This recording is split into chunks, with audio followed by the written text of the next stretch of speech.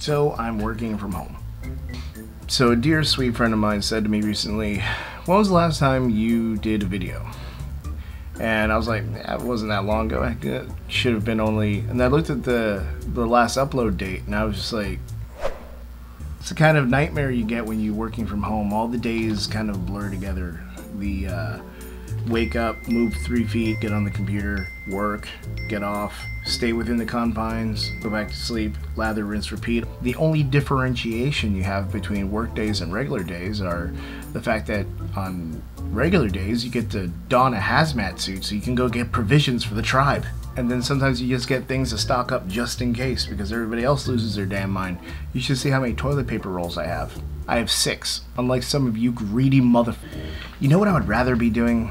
I have been saving up a little money for a tattoo I've been wanting to get, and thanks to my brother Josh from Just Josh Draws, he was able to help my concept come to life. Check it out. Now, since I can't actually get the tattoo on me, I am going to do the next best thing, and I'm going to show you how I'm going to put the tattoo on me using the satanic powers of Photoshop. Intro.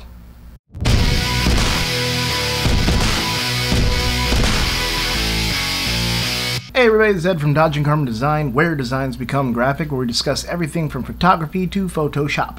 As I stated in the world's longest intro, I'm going to show you how to put a tattoo on you and make it look real. Now in this video I'm just going to do the basics on how to put a tattoo on someone. Let's have a photo shoot.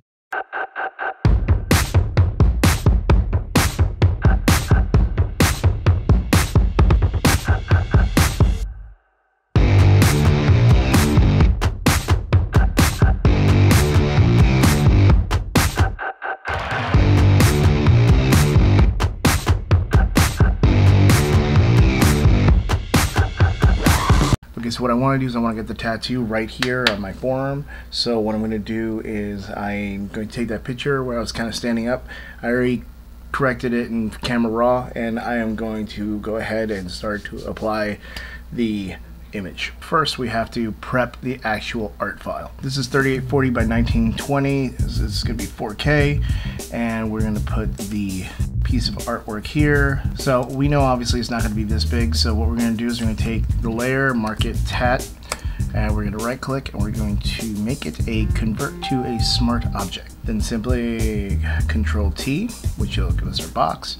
And what I like to do is I literally have to take the H in height and just drag it because it's all constrained to itself with keeping the aspect ratio. Now we're going to take this image and put it onto the canvas. What I do is you hit Shift, click and drag to the canvas you want it to be on, and it will center it. So this is top dead center.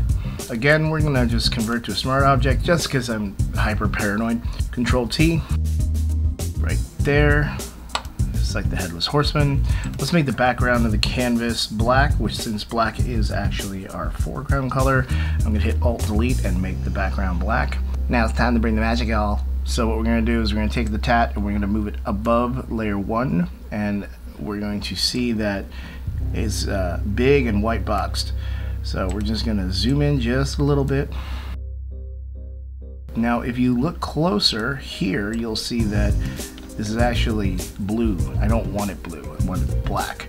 We're going to go down here to our adjustment layers and we're going to click on black and white.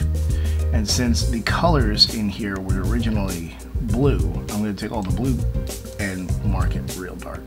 Kind of scrub out a little bit. I'm on the zoom tool. You can get to the zoom tool by hitting Z. You'll see the icon of a magnifying glass, and it has the plus symbol. If you click on it and drag to the left, the whole thing gets smaller, and you click and drag to the right and everything gets bigger. So we're going to drag to the left. And wait a second, I accidentally made the entire image black and white, which is still cool. It's stylized, but we're not going for that.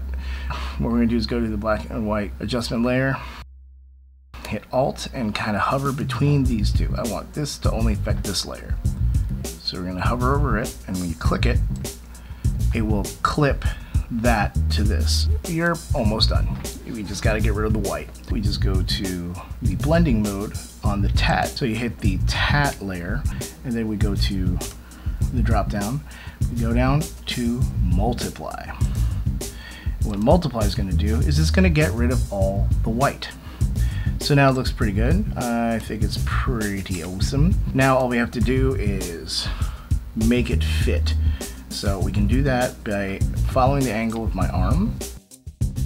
We can actually take it and skew it just a little bit by taking this center node and kind of skewing the bottom part of it just a little bit. Just want to check where it goes out of bounds.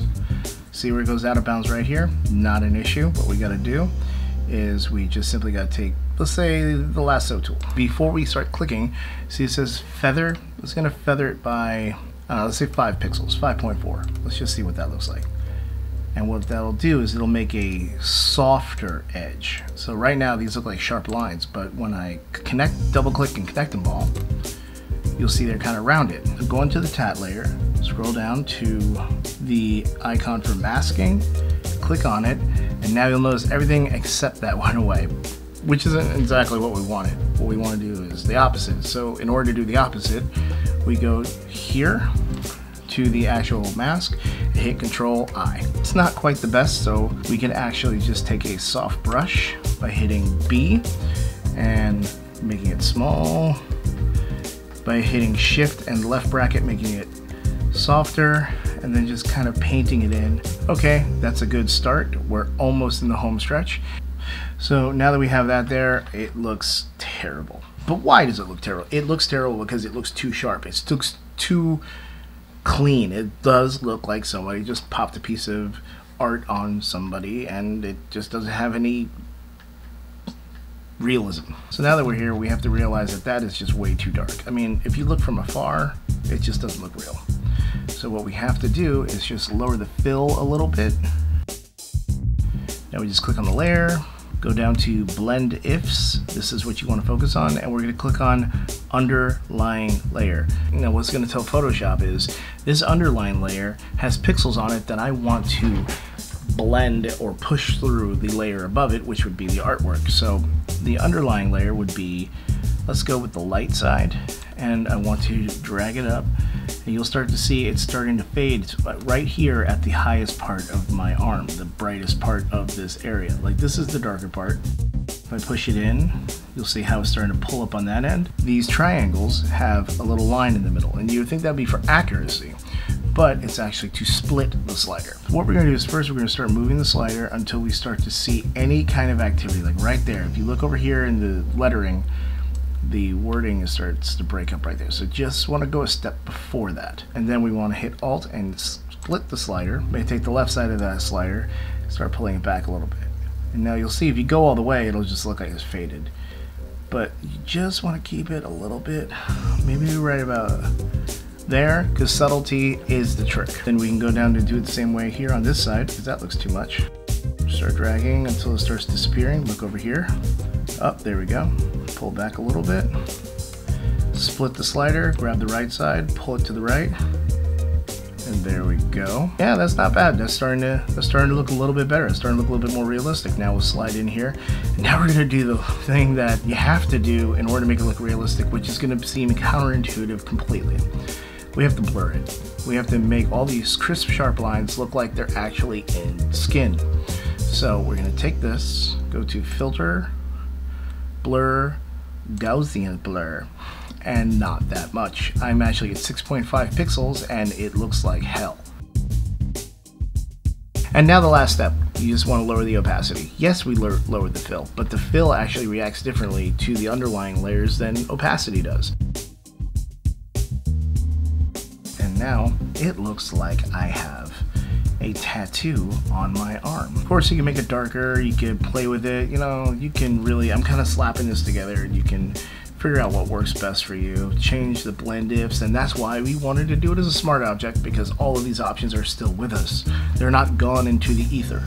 And that is basically how you add a tattoo to an image. If you want to actually like make it go around an object or make it kind of conform to the contour of an object, then that is a different technique, and I will be gladly show you in part 2 of how to make tattoos more realistic if you want me to make a part 2. If you do, make sure you comment down below. This is an awesome technique if you're interested in getting a tattoo, but you're not really sure what it's going to look like. Like, for you, that's going to be like, oh, this is going to be a badass tattoo. But you're also like, but I don't know if I really want to have that on me. And what's it going to look like from other people's point of view? So you could actually see what it looks like before you even get it on. Because remember, tattoos, just like herpes, are forever. And that's why I don't make slogans. So if you learned something, like the content, or I just made you laugh, make sure you hit the subscribe button and crotch punch that bell so you'll be notified each and every time I have an upload. Be sure to give me a like, and remember, whether you're getting a tattoo in real life or in Photoshop, be sure to be good.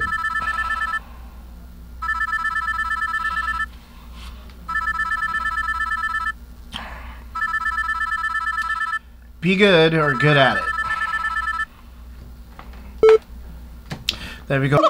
.com. This is Ed speaking. How can I help you? I would be delighted to. Let's start that right now.